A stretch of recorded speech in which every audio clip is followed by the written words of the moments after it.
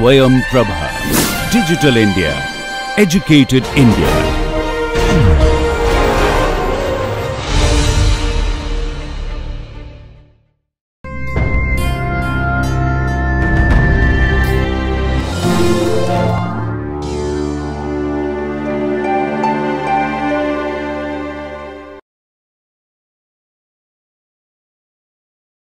We will talk about the notion of changing ring.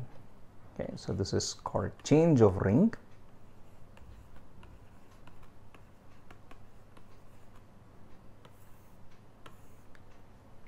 And how to make modules over one ring into modules over another. So here's the standard thing one usually wants to do, which is called restriction of scalars. So this is the usual sort of thing. If you have for example, a vector space over the complex numbers is also a vector space over the real numbers, right? You can restrict the scalars to the reals, or in fact to vector space over the rational numbers and so on. So that's one way of thinking about restriction, but the general notion is slightly more gentle in fact. So suppose I have a ring R. Okay, so suppose I have R, a ring, not necessarily commutative, and suppose I have another ring S. So I am going to change from R to S. Okay, and what do I have? I have a ring S together with a ring homomorphism from S to R. Okay, so suppose I am given this setup. Phi is a ring homomorphism from the ring R to the ring S, from the ring S to the ring R. Okay, then I claim that if I have a module over R, then an R module M can be made into an S module.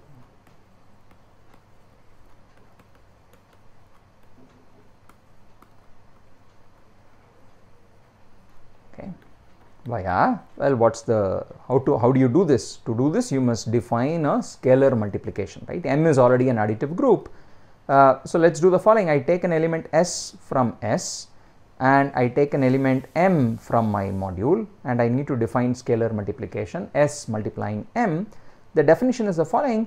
Well, what can I do? Since I am given a ring homomorphism, I apply the ring homomorphism to S, thereby obtaining an element of the ring R, and now M is an R module. So I know how to scalar multiply M with the scalar phi of S, which comes from R, right?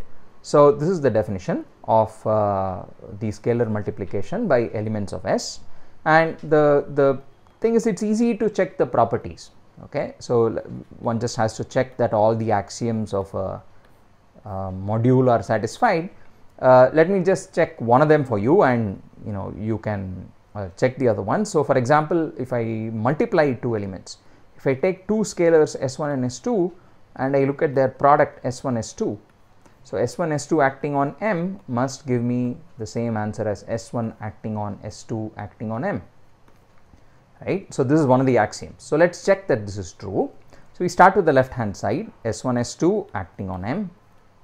By definition, you apply phi to S1 S2 and then act on M using the R module structure on M. But now phi is a homomorphism. This is the first place where we need to use it. This is phi S1, phi S2. It's a product of these two guys in R, and it's this product acting on M, right? But now the axiom, the corresponding axiom for R module says the product of two scalars of R acting on M is just what you get by acting one after the other. So it's phi S1 acting on phi S2 acting on M. But then that's exactly the right hand side. This by definition is S1 acting on S2 acting on M. Okay, and so on. So all the other axioms involve similar verifications. We will need to use all the properties of phi. Phi of S1 plus S2 is phi S1 plus phi S2, as well as phi of 1 equals 1. Identity goes to identity. Okay, so all of these will be involved. So it's easy to check all the axioms. So I leave that for you to check. So this process by which you can make an R module into an S module is called restriction of scalars, even though it's slightly more general than the notion of just truly restricting scalars. So the standard example of course is the canonical restriction setup. So suppose S is a subring of R, in which case I have the inclusion homomorphism. So this map phi is just the inclusion map. Then an R module automatically becomes an S module by truly honestly restricting scalars, right, by only acting by elements of S. But this general definition is nice, it's useful sometimes. So let me give you an instance of the general definition as well. So suppose S is the ring K of X, the ring of polynomials, and R is just the ring K, the field. So let's say K is a field in this case. So I take R to be K and S to be K of X, and I define a homomorphism from Kx to K. Well, what sort of homomorphism? I can take the what's called the evaluation map. Okay, given any polynomial, I evaluate it at some element of the field K. For example, I evaluate it at 1 or 0 or other points. Let's say I evaluate it at 1 in this example. So here is a map, and it's very easy to check that this evaluation map is a ring homomorphism. Now what does this mean? This means that if I have a K module, which means if I have a vector space, so then a K vector space, which is a module over K, a K vector space M, or becomes a module over Kx. Well, via what's the action? If I take a polynomial fx, act it on a element of M, by definition I must apply phi to fx, and that application of phi is like evaluating fx at 1. So I evaluate, I put x equals 1, I get an element of k, and I scalar multiply that element of k on M, right? This was the definition. So this gives you, for example, this gives you a structure of a Kx module on M, and of course we have seen the more general ways of making K vector spaces into Kx modules. All you have to do is to specify one linear operator, okay? And in this case this is just this is just the choice of the linear operator identity here. Okay, so anyway, so this is just to illustrate that this general definition can give you something more interesting than just usual restriction. Now the opposite problem is usually called extension of scalars, which is you have a, well, I have a, let's say a map now from S to R as before, a homomorphism, but I have an S module, M is an S module now, and I want to see if I can somehow make it into an R module. Okay, so this is a slightly harder problem, I mean much harder problem. You can't do it in a very easy manner as before, because the same argument as before doesn't work. If you take an element of R, there is no easy way of defining scalar multiplication, because I can't convert it into an element of S by applying a homomorphism. The homomorphism goes in the wrong direction. Okay, so there is this, but there is a way of doing this. It involves tensor products and so on. So we won't get into this right now, but I just want to talk about one special case. Okay, and that special case is rather common and important. So here's one special case of extension of scalars, which is, suppose I have S is a ring and I take R to be the ring S modulo I, a quotient of S, okay, where I is some two-sided ideal. I need to pick a two-sided ideal of S. So the question is, if I give you an S module, can I make it into an S mod I module? Okay, can I make it into a module for the quotient? Okay, so let M be an S module.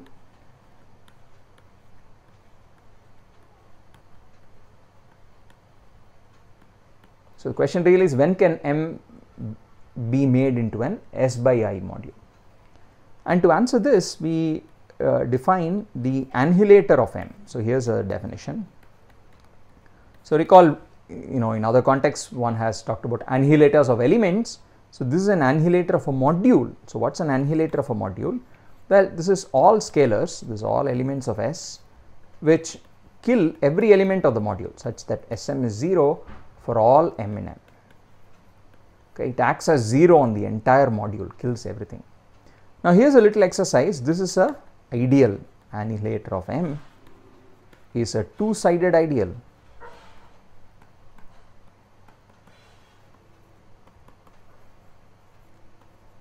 Of the ring S. Okay, it's an easy verification. Just need to check that whether you multiply things on the left or on the right, the element continues to be in the annihilator, and also that it's closed under addition. So it just follows from the definition. So the annihilator of a module is a certain two-sided ideal of my ring S. And so here's the answer to the question: when can you make M into an S by I module? So if I is a two-sided ideal,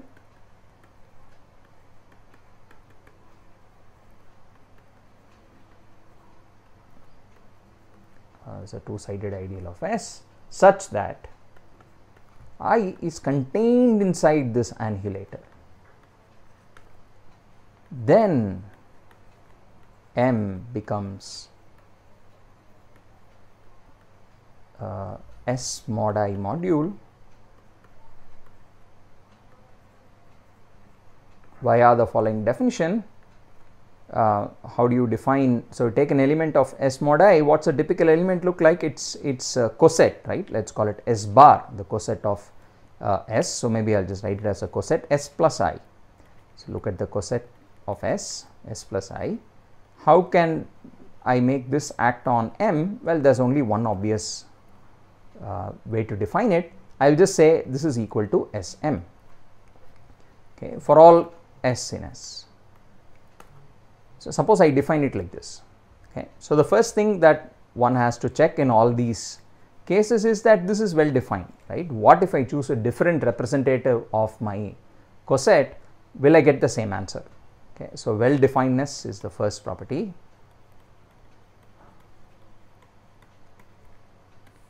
And that's more or less the only thing to be checked. The others are obvious. So suppose the same coset has two different representatives. Suppose S1 plus I is equal to S2 plus I for some S1 S2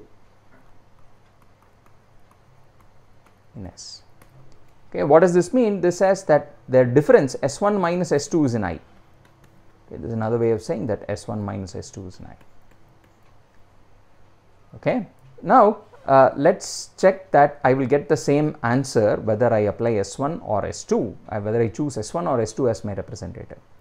Okay, so observe S1 minus S2 is in I, but I is contained inside the annihilator of M. Okay, what does it mean? It means that S1 minus S2 annihilates every element of the module. M is 0 for all M in M. What does that mean? It says S1 acting on M is the same answer as S2 acting on M for all M in M. Okay, and that's exactly what we wanted to prove, right? So that completes the proof of well definedness, because if you had chosen S1 as your representative, you would have gotten S1M. If you had chosen S2, you would have gotten S2M. But those two are the same answer always. Okay, so this is well defined. And then the other axioms are more or less obvious. So I will leave the other axioms for you to check. Of a module, if I take a sum of two cosets, then the right hand side becomes a sum. Or if I take a product, it gives you successive actions and so on. Everything follows because it's finally only depends on the representative.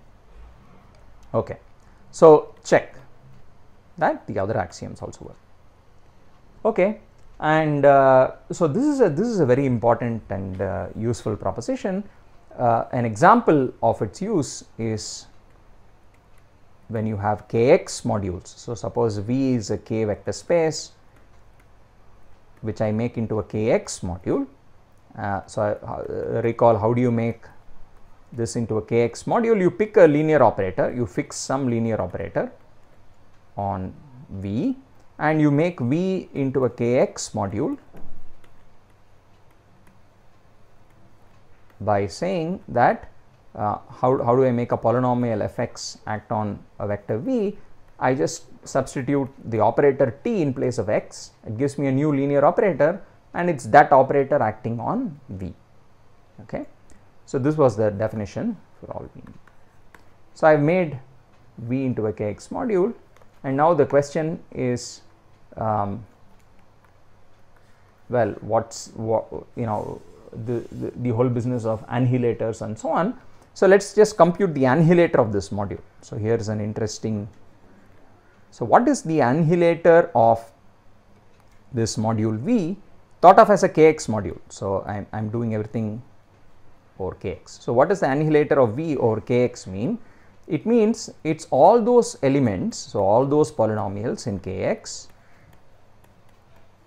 which annihilate the whole module. In other words, which means when I plug in the operator t, it just gives me 0 on every vector. So this is 0 for all vectors V in V. In other words, the operator ft is actually the 0 operator, right? So this property here can be rephrased to say that f of t is just the 0 operator. Okay. Now observe that, so we already said the annihilator is an ideal, okay, and kx is a principal ideal domain, which means that this must be a principal ideal, right? So this must be the ideal generated by a single polynomial. Let's call that polynomial mt of x, because it depends on my choice of t. And well, what are the properties, defining properties of this polynomial? Firstly, this polynomial annihilates annihilates t. When I plug in t, I just get the 0 operator, and because it's the generator of the ideal, it means that among all the polynomials which annihilate t, this is the one of the smallest degree, for example.